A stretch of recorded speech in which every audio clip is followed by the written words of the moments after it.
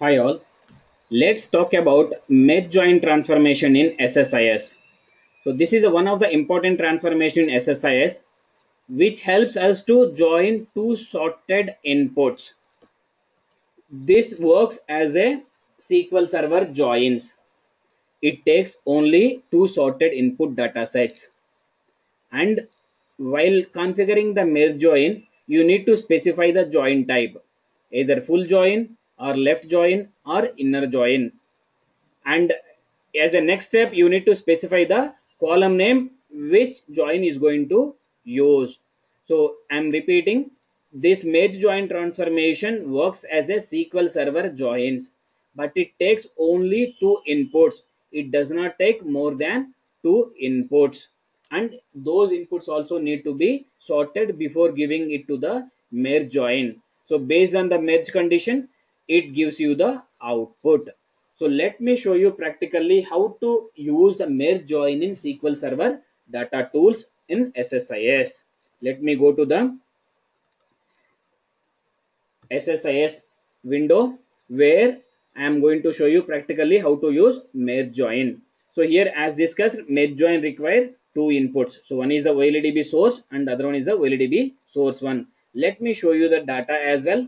If you see the data perspective, so here I have a product category information. So totally I have four category products, four types of categories: bikes, components, clothing, and accessories. In the second input, so I have a subcategory. So under bike, I might be having more than 5 or 6 subcategories, under components as well, under clothing, and under accessories. So now my intention is, so I want to show you what are all the subcategories are there under this main category along with the names.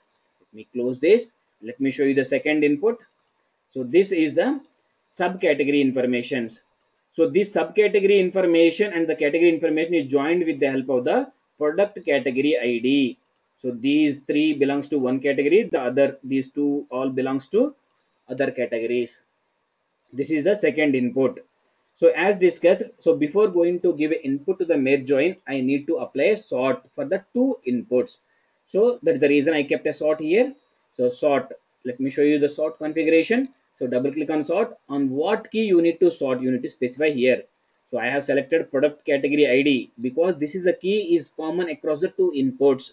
So that is the reason I selected this, and by default is ascending. I'm going with the ascending. If you want, you can select the descending. That is up to us.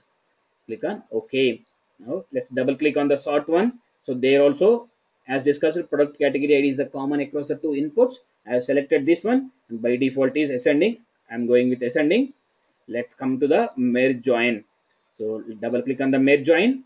So here, this is a place where you need to specify a join type: inner join, left outer join, or full outer join. So for time being, I'm going with the inner join. So if you want to try with the left and full, you can go and try with it. So based on the inputs. So let me select the input. And the second condition is, as discussed, you need to specify on what key basis you need to join these two. If the column names are same between the two inputs, so it automatically selects this. And apart from this, what are all the other columns you need? So I need the other columns as name from the product category. So this sort is nothing but a product category, and this is a product subcategory. This is a sort one.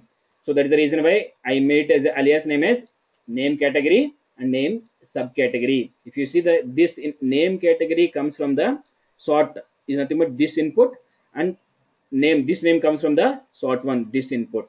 So means now my output is going to contain two columns. One is a name category, is nothing but a main product name, or name main category name. This is the subcategory name. So to differentiate, that is the reason why I gave two different names. Click on OK, and I just configured the plot file destination. Okay, so let me run this and show you. Yeah, so if you see this, so I have 4 input rows and 37 from the second input, and as an output from merge join, I am getting 37 rows. Okay, so let me show you the output here. So this is the output. I can see name category and name subcategory. So here you can see bikes, mountain bikes, bikes, road bikes, bikes, touring bikes, like components, wheels, and all. So these are all the 37 rows which are grouped based on the name category or product category. So this is what merge join. So means again I'm repeating. So merge join takes only two sorted inputs and it supports left join, full join, and inner joins. So that's it about a merge join. In the next video, we'll talk about what is union all and what is the differences between union all and merge join. Thank you. Thank you for watching.